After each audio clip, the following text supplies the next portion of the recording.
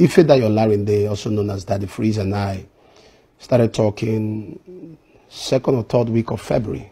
Second or third week, I think, of February this year. And we discuss scriptures. That's all we discuss. There's nothing else we do outside talking about scriptures. Certain things that we see as encounters, we talk about scriptures. He talks about scriptures. I listen. I talk about scriptures, and he listens. And that's been on for like over 2 months or so. You see, in 1 John chapter 4, if you read verse 7, the Bible says, "Beloved, let us love one another. He that loveth knoweth God." Verse 8 says, "He that loveth not knoweth not God." If you read verse 12, he says, "If we love, it shows that God dwelleth in us." Now, if you read verse 20 of 1 John chapter 4, if you read verse 20, the Bible says that if you claim to love God who you've not seen and hate your brother who you've seen, the Bible says you are a liar. If you're a scholar, you're a Bible scholar, you understand that different translations use different words. But that word liar, NLT uses the word a liar. ROSV uses the word a liar. The Message Bible uses the word a liar. The American Standard Version uses the word a liar. All translations uses that word. You know why?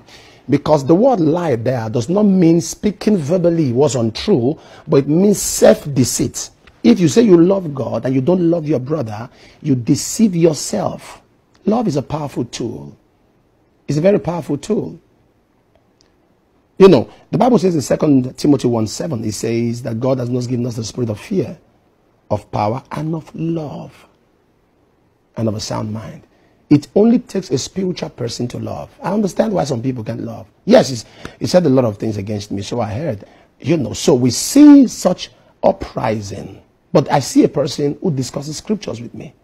There's never been any time other than scriptures. And I've never seen him. I don't have his account details. So this talk of maybe money was given, nothing of such happened. Why will I be accused? I've been hearing so many things since yesterday. Oh, Apostle, you are discussing with an antichrist. Apostle, oh, you have deviated. You are talking with somebody who is against the body of Christ. I have my reservations in his presentation. We don't agree on many things. Tomorrow, I can stand in front of a camera and speak against some things he stands for. And yet we're still talking.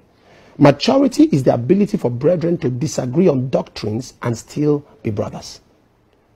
So you don't condemn me. The fact I refuse to condemn a man that you all have condemned doesn't make me an enemy of God. That's not what the Bible teaches me. The Bible is my standard. Hebrews chapter 13 verse 1 said, "Let brotherly love continue."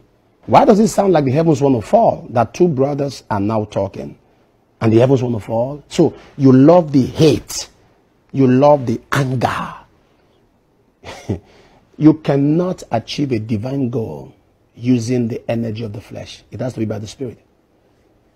It has to be by the Spirit. You cannot achieve a divine goal using the energy of the flesh. In Zechariah chapter 4, an angel asked Zechariah, he said, "What do you see?" He said, "I see candlesticks." Those days then is the duty of the priest to pour the oil on the candlestick so that the light will burn continually. When the light is going out, the priest goes, pours the oil, so the light comes up again in the temple. But Zechariah suddenly noticed that there was a light in the candlestick and there was no priest. So he said, "What are these? What is this?" And the angel of the Lord said, "This is the word of the Lord to Zerubbabel, not by power, not by might, but by my spirit." Meaning that the end time true church is not going to be mechanical or technical. It's not going to be a human being pouring the oil. It's going to be by the Spirit. So if you do not have the Spirit, you cannot understand the workings of God. John 3 verse 8 says, "The wind bloweth where it listeth." You can't tell where it's going or where it's coming from. So is every man born of the Spirit. Men of the Spirit are like the wind. You can't predict them. When you think you know them, you see them come out another way. You think, oh, they come out. You're like, who is this person? Why are you changing? It is a man of the Spirit because he moves as he's led by the Spirit. Everyone that's led by the Spirit is unpredictable. So do I talk? Do we discuss, myself and Daddy Freeze? Yes, we talk. Do we discuss scripture? Yes. So we have to be careful. That's my standard. So you are not just reckless in statement. You make utterances. You don't season your words. You don't think of the things you say. When Jesus spoke in the book of Luke chapter 4 verse 22, the Bible says they called his words gracious words. In Proverbs 25, I think verse 11, he says, "As apple of gold in a picture of silver, so is a word fitly spoken." we've got to check the kind of things we say with our mouth. It's important. In Matthew chapter 12, if you read verse 36, the Bible says that every idle word that men speak, they will give account. Verse 37 says, by thy word thou art condemned, and by thy words thou art justified. If you read your Bible very well, read Proverbs 6 verse 2. He said, thou art snared by the words of your mouth.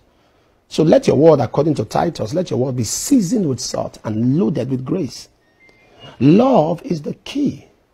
We don't have a kind of relationship where tomorrow he does something wrong, I can rebuke him, or he can't say, Apostle, you are wrong. No, we don't have that kind of relationship. We discuss scriptures. We discuss the word of God. And that is what Christianity should be. Even those who are against establishment are gradually forming denominations. Reformers are gradually forming denominations. That's how denominations started. They're giving a recommendation that is worse than the disease. They're giving a treatment. They're trying to recommend a treatment that is worse than the disease. So I will not subscribe to you hating people all because they spoke against you. Capacity is ability to get revelations and yet mix it with love. The kind of love that goes with revelation is called agios graphe. Agios graphe, agios comes from agape.